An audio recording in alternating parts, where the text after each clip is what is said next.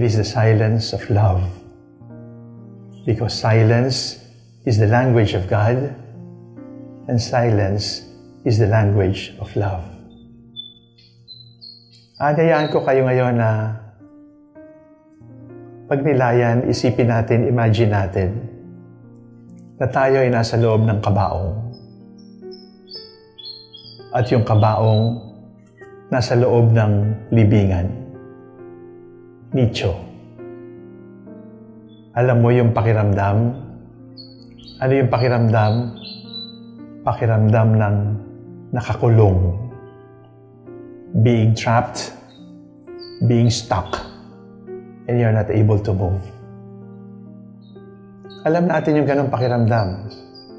Ito mga nakaraang linggo, quarantine. Namamasyal na lang tayo sa loob ng bahay.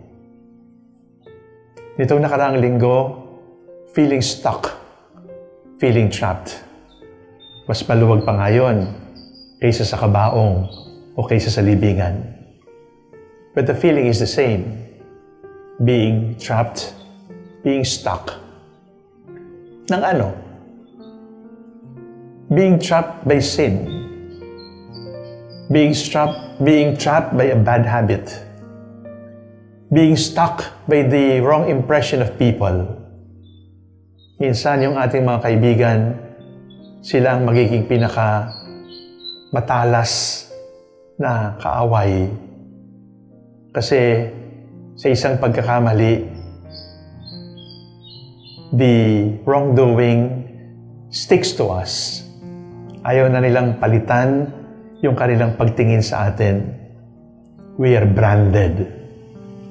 Branded akong manluloko. Branded akong sinungaling. Branded akong mamamatay tao. Branded akong abortionist. Branded akong cheater. Ang dami. We can get branded.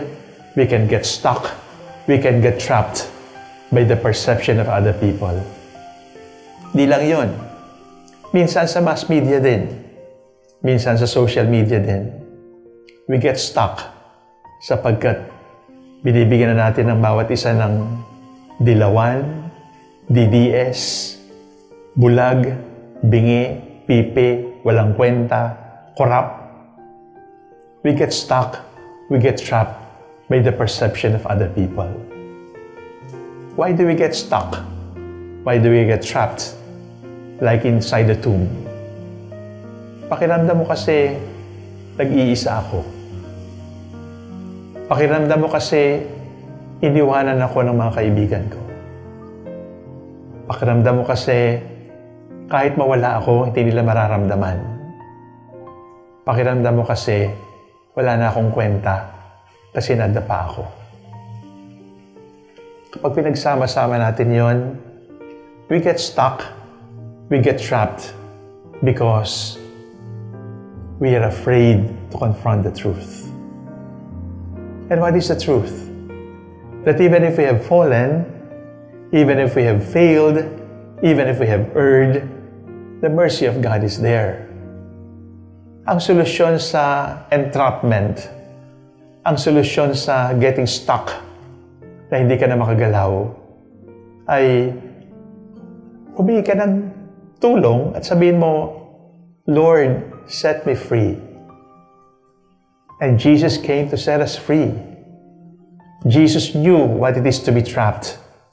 And He doesn't like you to be trapped. Alam ni Jesus getting stuck. At ayaw niyang stuck ka dyan. Alam ni Jesus na parang naiipit. At ayaw ni Jesus na naiipit ka dyan. Just ask the Lord, Lord, give me freedom. Give me forgiveness. Ayaw na nila akong bigyan ng pagkakataon. Alam ko, Panginoon, you're God of infinite chances. You're God of infinite opportunities. Minsan, we are stuck by our own hearts. Sapagkat kahit sarili mo, di mo na kayang patawarin. But my dear young people, even if your heart cannot forgive you anymore, God is greater than your heart, and God's mercy is always available for you. Are you stuck? Are you trapped? Quarantined? Call on the Lord, and the Lord will set you free. Amen.